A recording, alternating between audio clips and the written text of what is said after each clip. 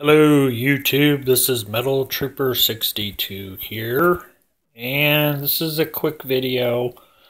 I'm doing a Polish Underfolder AKM47 build, and I'm getting some parts and stuff, and I just wanted to run over some parts that I got. I got these over the last week or so. So I'm just going to go over real quick what I got. So first off, this is my receiver flat. I've been my own receivers. And I got this from akbuilder.com. And as you can see, it's got all the holes and stuff in it for the rear folding stock hardware and trunnion and all that stuff. And then it comes with the rails. So, akbuilder.com is about the best place to get the flats if you want to go that route. But I guess they're painting these or got some kind of coating on these to help prevent rust. As far as the heat treating goes, I usually go by the visual of, the temperature of the metal. So we're going to see how this works out with this being, black and not just regular bare metal. Which probably once I hit heat to it, this is going to come off. So, but if I can't do it visually, then I'll just use the magnet technique. Then some other parts. These also come from akbuilder.com. And this is basically a rear support. It'll go right here, and this just reinforces the lower part of the receiver, since you have, a fair amount of metal, out, taken off for your underfolding stuff. But this will spot weld to this. Actually, it'll flip over, and then you just spot weld it. And then these are also from akbuilder.com. And this is my rivet set for the Polish Underfolder. And this, again, akbuilder.com. I get a lot of my stuff from akbuilder.com. But this is the center support, and this will go. There's a hole that you have to drill out right there, and that just adds structure to your receiver in the middle part of your receiver.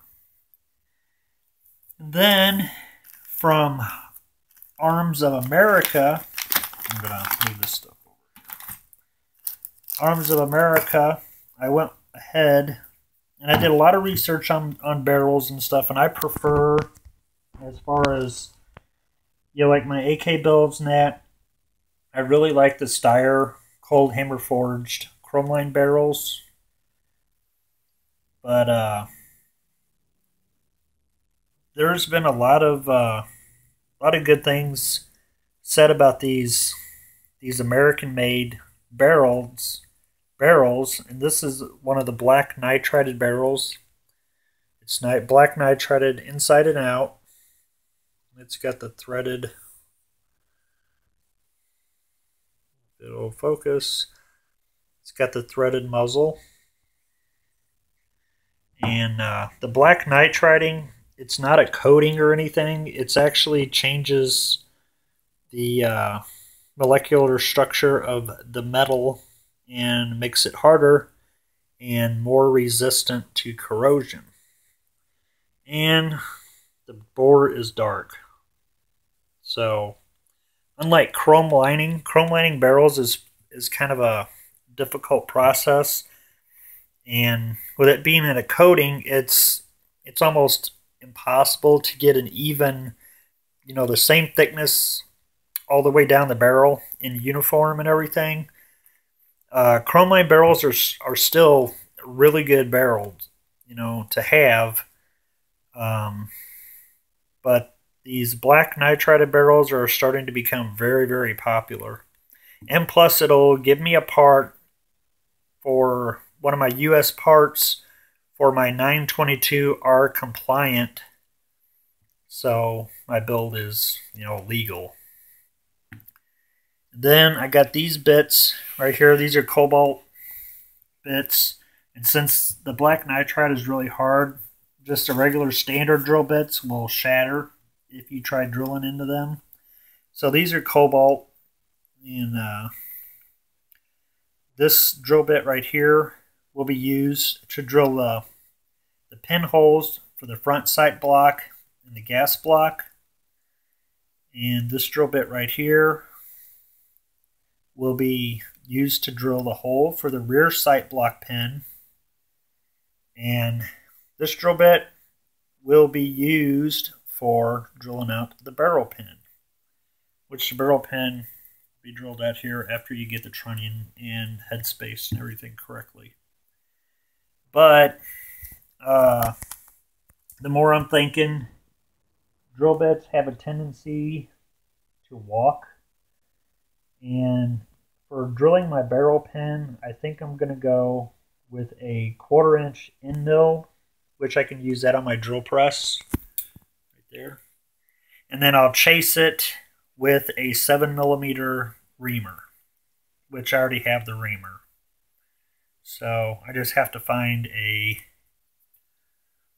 1/4 inch end mill, and hopefully I can find one. I found them, but I've only found them in sets, and I don't really need, all this set. But yeah, that's just a quick rundown on some of the parts I got. I'm still waiting on head spacing gauges and a few other things. I'm probably going to go ahead and get my receiver bent and then get the front trunnion holes drilled, which these flats don't have the front trunnion holes drilled, which I prefer those because sometimes, those holes might not line up exactly. But other than that, I guess that's about it. And I will keep you updated as this project goes on. Until next time, thanks for watching. Y'all have a good one. Like, share, comment, subscribe, only if you want to. And until next time, y'all have a good one. See ya.